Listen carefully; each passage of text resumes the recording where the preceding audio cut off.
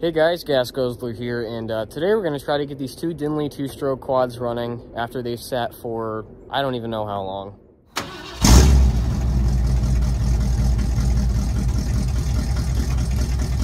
So I believe at the end of the first F100 video, I talked about these a little bit. When I bought that truck, these were free, they came with it. This one was a parts quad, and this one they did have running at some point, but as you can tell, they've both been sitting for a super long time, so. I did kick them both over. This one has compression, that one doesn't. And I've moved them around the yard quite a bit and broken the plastics on both of them because they were just brittle as anything. But we do have one good rear piece and one good front piece, so I could at least make one good quad out of it. Or I could just drill holes and zip tie it back together, which is probably what I'm gonna do. But so if you don't know much about the early kids two-stroke 90s, they're pretty much all the same. Polaris, Eton. They're all made by the same company. I forget the name, but so yeah, they're just literally a single cylinder 90 two-stroke CVT transmission. The last few years of the Polaris 92 strokes, they did have forward, neutral, and reverse, but most of them were just direct drive like these. Well, I guess I'm gonna try to drag this one up to the garage and then we can start working on it. So, ooh, that chain is looking delicious. That's gonna be fun. Yeah, so that's a perfect example of why you oil your chains. Take care of your stuff. All right, so it's in the garage. I think first I'm gonna hook a battery up to it and see if I can get anything to work. It does have an electric start, so we'll see if that works. There we go. Oh boy. Well, we have a battery. I'm assuming it does absolutely nothing, so we'll hook the booster pack up to it. Nothing. I'm assuming that the mice got to the wiring, so that's great. Well, there's a couple other ways we can get this thing to spin over. So we'll just hook this straight up to the starter. Now we just hook a ground up to it. Sure. Oh. Well, she cranks. I guess first we'll see if it has spark at all. All right, so we'll go ahead and pull the spark plug. This thing is just covered in oil.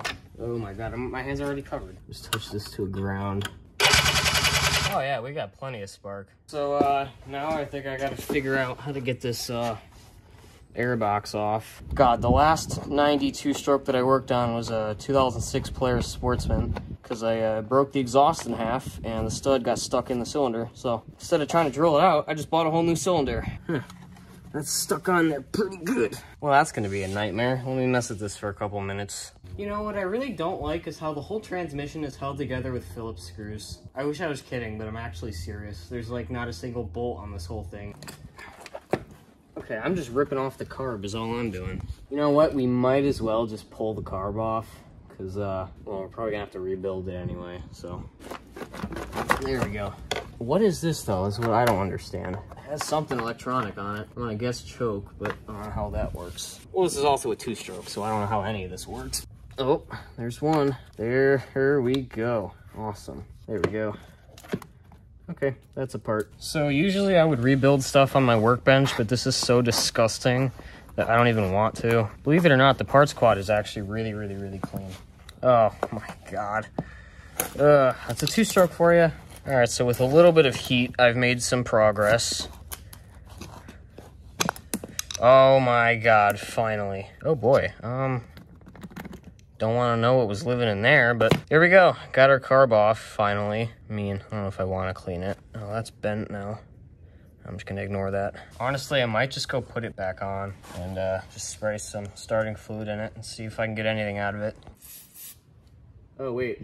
Throttle slide, I never put that back in. All right, got that situation all fixed. Whoa. It runs.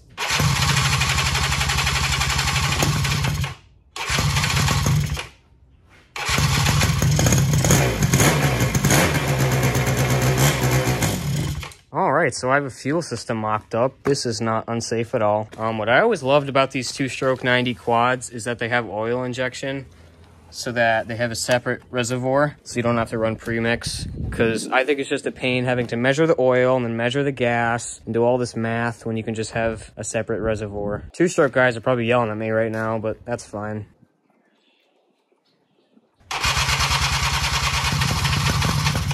Oh, she's trying.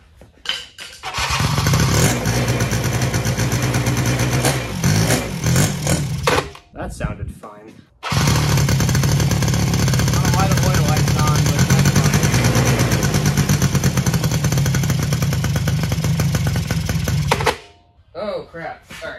No more. It is puking out gas everywhere. The float's definitely stuck. Well, I don't have carb clean or brake clean or literally anything, and I also have stuff that I need to do because today's Sunday. So I think I'm gonna wait to rebuild the carb till a later date. But yeah, see you guys when I do.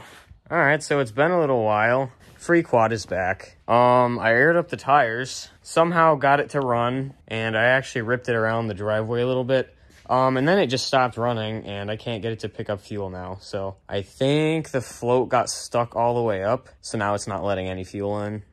So we're gonna pull the carb off, try to rebuild that, and then I'm still trying to get this one screw out of the airbox so we can, you know, put this back on. It's probably full of garbage. So one of the issues I've run into when trying to make videos on this so far is it's so small that trying to set up the camera is almost impossible. Like, I have to put it in the weirdest spots so that you guys can actually see what I'm doing. All right, so I got this off.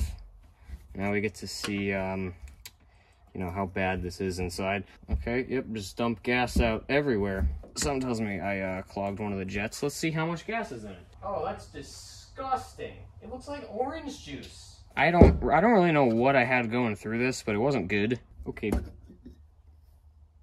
Oh, I was just running that. All I smell is varnish right now. Oh my God. Okay, I've seen some stuff in a carburetor, but I have never seen that before. All right, so I don't have carb cleaner, so I'm gonna do the right thing, and you know, it's the same thing. It is 100% pretty bad, but it's fine. All right, it's good enough. Yeah, I can imagine there wasn't much fuel flow through this. All right, so you can see it's good to go now. I should probably clean all this. Just did the good old ether rebuild, and she's brand new. Go ahead and throw this back on and see if it'll get fuel now. So the carb's all rebuilt, put it back in. I honestly think now I'm gonna try to drain all the varnish out of that tank. So if we can get that to work, that would be awesome. Well, nothing's coming out of the tank, so it actually doesn't look horrible. And it is leaking everywhere, and that's not gonna stop leaking, so we gotta address that really quick. Oh, it's the line straight from out of the tank. All right, so it looks like what I'm gonna have to do is just pull all the lines off. She's still puking out everywhere, but these lines are so dry rotted that I'm shocked that they even held fuel at all, actually. I'm gonna cut the camera because this is actually super hard to film and do at the same time. All right, so in an effort to quit fuel flow, I jacked the whole front of the quad up. Yeah, got some forward vacuum lines that are the same size as these, and we're gonna replumb the fuel system, so wish me luck. So it's the next day. I completely redid the fuel system. I just rebuilt the carburetor once again because our float still was not working. It wouldn't let any fuel in, which is why it wouldn't run. I don't even know if I filmed me trying to start it yesterday. Probably not. Yeah, I guess we'll turn the fuel on. Oh, no leaks yet. I don't know, maybe we try to start it, see what happens. Oh my goodness. Here we go. She runs. Huh. So the oil light's on, but first I do want to oil the chain just because it's pretty bad. Look at that. These headlights are actually really bright, which I'm shocked by. Not bad for a free quad. All right, chain's all oiled.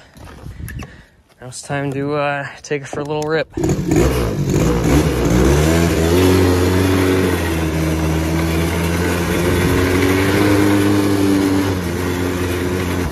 I got like no front brakes.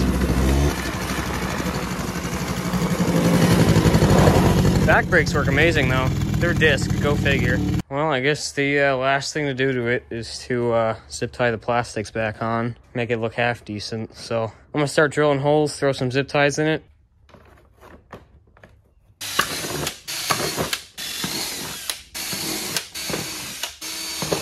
Look at that, she's practically mint. I got one more tiny piece that I gotta put on. Ow, that was my hand. All fixed. And there we go, got it all zip tied back together. It actually looks half decent. I did go ahead and put these two in, but it's, you know, it's a little more than the plastics. Yeah, I think that's gonna wrap it up for this video. Not bad for a free quad. Like I always say, if you guys enjoy my content, please like and subscribe. It helps me out a lot. And I will catch you guys in the next video. Peace.